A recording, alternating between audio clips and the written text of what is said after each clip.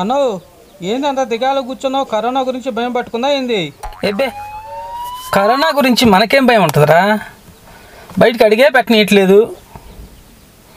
అందులోనూ అర్ధగంటకు ఒకసారి చేతులు మంట పెట్టేలాగా కడుగుతూనే ఉన్నాం. దాని గురించి పెద్ద భయం ఏమీ లేదు. మరెందుకు గడ్డం కింద చేయి పెట్టుకుని ఆలోచిస్తూ ఉండవు? ఏమీ లేదు రమణ, 2 రోజులు బాగానే చూసుకున్నారా.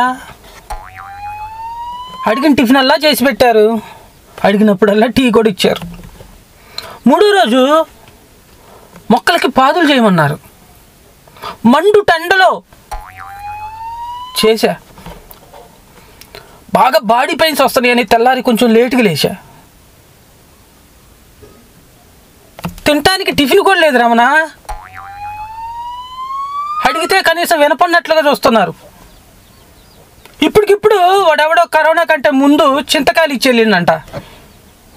చూడు, చేతులు మంట పెట్టేలాగా ఒలిపించారు ఆ చింతకాయలు.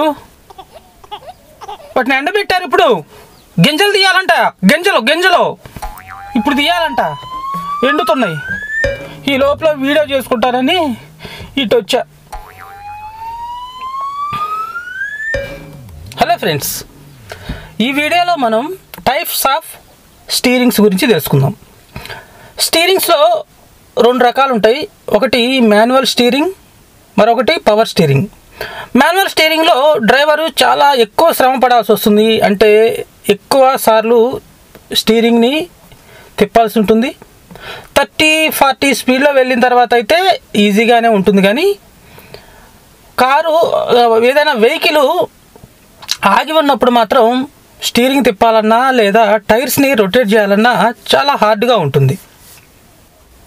ఈ ప్రాబ్లమ్ని రెక్టిఫై చేయడం కోసం 1951లో ఫ్రాన్సిస్ డేవిస్ అనేటువంటి ఒక ఇంజనీర్ పవర్ స్టీరింగ్ అనేటువంటి మెకానిజం కనిపెట్టడం జరిగింది.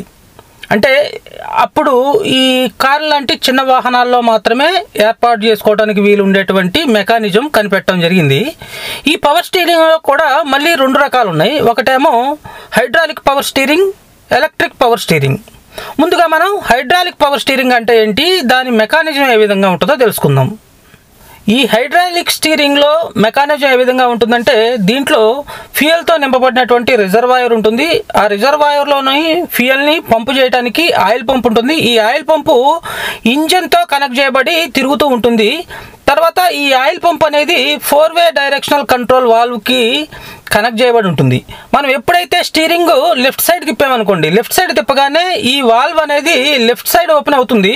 లెఫ్ట్ సైడ్ ఓపెన్ అయినప్పుడు ఈ ఆయిల్ పంప్ అనేది హై ప్రెషర్తో ఉన్నటువంటి ఫ్యూయల్ని లెఫ్ట్ సైడ్ పైప్లోకి పంపు చేస్తుంది. అప్పుడు అక్కడ ఉన్నటువంటి హైడ్రాలిక్ సిలిండర్లోని ఈ పిస్టన్ని వేగంగా రైట్ సైడ్కి నెట్టేస్తుంది. ఈ ఆయిల్ అనేది రైట్ సైడ్ ఉన్నటువంటి ఆయిల్ తిరిగి రిజర్వాయర్లోకి వస్తుంది. అప్పుడు టైర్స్ ఆటోమేటిక్గా లెఫ్ట్ సైడ్కి టర్న్ అవుతాయి. అదేవిధంగా రైట్ సైడ్ తిప్పాలనుకున్నప్పుడు కూడా అంతే. ఈ వాల్వ్ అనేది రైట్ సైడ్ ఓపెన్ అవుతుంది. రైట్ సైడ్ ఓపెన్ అయినప్పుడు ఈ ఆయిల్ పంప్ అనేది రైట్ సైడ్ అధిక పీడనంతో ఉన్నటువంటి ఫ్లూయిడ్ని పంపు చేస్తుంది. హైడ్రాలిక్ సిలిండర్లో ఉన్నటువంటి పిస్టన్ని లెఫ్ట్ సైడ్కి తోసేస్తుంది. తోసేసినప్పుడు లెఫ్ట్ సైడ్లో ఉన్నటువంటి ఈ ఫ్యూయల్ మొత్తం కూడా తిరిగి రిజర్వాయర్లోకి వచ్చేసింది. అప్పుడు టైర్స్ రైట్ సైడ్ టర్న్ అవుతాయి. ఇక స్ట్రైట్కి వెళ్ళినప్పుడు ఏమవుతుందంటే, 2 పైప్స్లో కూడా లెఫ్ట్ అండ్ రైట్ సైడ్ 2 పైప్స్లో కూడా ఒకే విధమైనటువంటి ఫ్యూయల్ అనేది, ఈ ఫ్లూయిడ్ అనేది పంప్ అవుతూ ఉంటుంది. కాబట్టి వీల్స్ అటు ఇటు జరగకుండా చాలా స్ట్రైట్గా వెహికల్ అనేది వెళ్ళిపోతూ ఉంటుంది. అయితే దీంట్లో మెరిట్స్ గురించి చెప్పాలనుకుంటే, మన డ్రైవర్కి మాన్యువల్ స్టీరింగ్ కంటే చాలా ఈజీగా, సులభంగా, ఎలాంటి ఎక్కువ ఎఫర్ట్ లేకుండా దీన్ని టర్న్ చేసేటువంటి అవకాశం ఉంటుంది. డ్రైవర్కి ఈజీగా ఉంటుంది. ఇంకోటి, చిన్న వెహికల్స్లోనే కాకుండా పెద్ద పెద్ద వెహికల్స్లో కూడా ఈ హైడ్రాలిక్ స్టీరింగ్ని అసెంబుల్ చేసేటువంటి అవకాశం ఉంటుంది. ఇక్కడ మరొక విషయం ఏంటంటే, వెహికల్ 40 km/h స్పీడ్ కంటే ఎక్కువ వెళ్ళిన తర్వాత వెహికల్ యొక్క కంప్యూటర్ ECU అనేది ఈ ఆయిల్ పంప్ యొక్క పనిని ఆపేస్తుంది. పనిని ఆపేసినప్పుడు ఏమవుతుందంటే, ఈ స్టీరింగ్ మాన్యువల్ స్టీరింగ్ లాగా మారిపోతుంది. మాన్యువల్ స్టీరింగ్ లాగా ఎందుకు మారిపోతుంది అంటే, అది మన సేఫ్టీ పర్పసే పెట్టడం జరిగింది ఆ మెకానిజంని. ఎందుకంటే మనం అంత స్పీడ్లో, ఎక్కువ స్పీడ్లో వెళ్ళేటప్పుడు మనం స్టీరింగ్ తిప్పినప్పుడు టైర్స్ కనుక ఎక్కువ టర్న్ అయ్యాయి అనుకోండి, వెహికల్ అనేది పల్టీలు కొట్టేటువంటి అవకాశం ఉంటుంది కాబట్టి స్పీడ్లో మాత్రం మాన్యువల్ స్టీరింగ్ లాగా మారిపోతుంది. ఇక ఈ హైడ్రాలిక్ పవర్ స్టీరింగ్లో ఉన్న డిమెరిట్స్ గురించి కనుక మనం చెప్పుకోవాల్సి వస్తే దీంట్లో చాలా కాంపోనెంట్స్ ఉంటాయి. మనం చూసాం కదా, రిజర్వాయర్ ఉంటుంది, ఆయిల్ పంప్ ఉంటుంది, అదేవిధంగా ఈ 4-వే డైరెక్షనల్ వాల్వ్ ఉంటుంది. ఇవన్నీ కూడా చాలా కాంపోనెంట్స్ ఉంటాయి.